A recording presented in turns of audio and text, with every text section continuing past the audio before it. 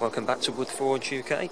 As you can see, I'm kitted up with my bee suit and we're going to be putting a Varroa treatment on the bees. So this colony, as you'll see in a second, let's get the camera there, I've already moved it into its winter arrangement because we're almost in September now. I've took the main harvest off them. They've got one full super and then of course the brood box. So the brood box is at the top. The treatment we're going to use this year is Apiguard. I used a new treatment Amatraz last year. This year we're going to go back to Apiguard. I like to vary it a bit because Varroa can develop a resistance.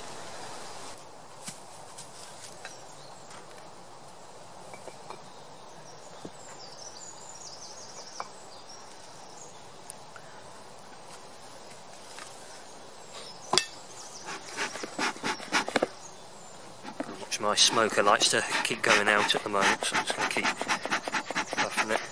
Probably won't need it that much, but we will see.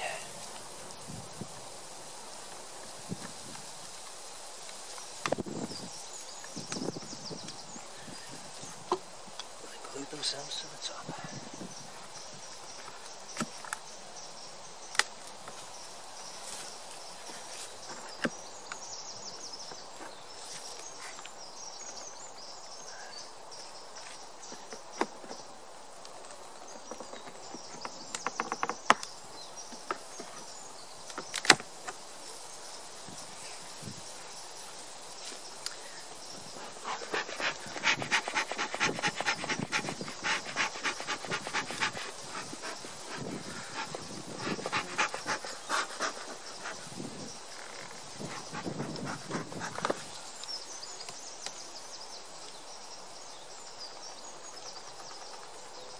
Morning, girls.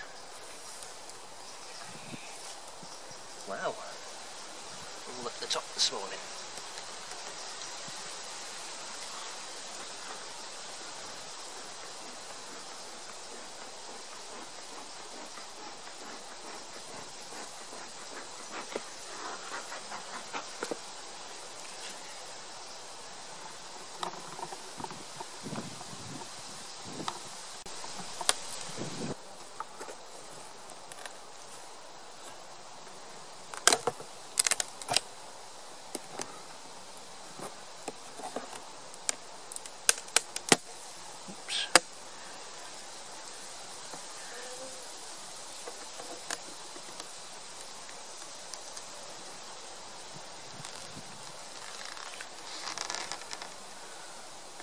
Check the queen isn't on the underside,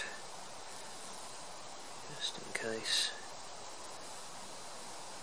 No, she's fine. I'm going to try and shake some of these back in.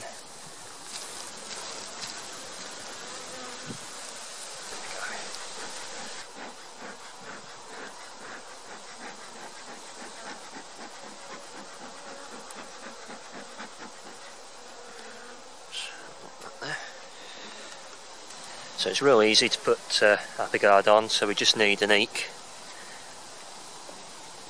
which we'll put on the top of the brew box. So that's all fairly square.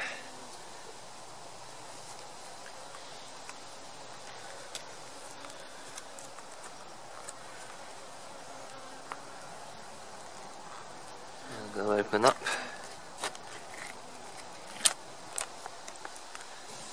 So it's just a gel.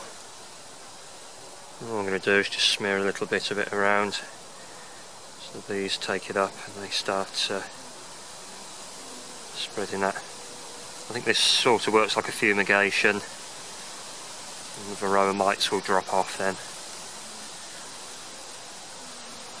I'm just going to leave that there in the middle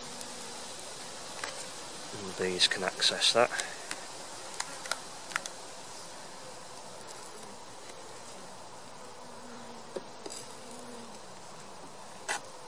Okay, it's simple as that.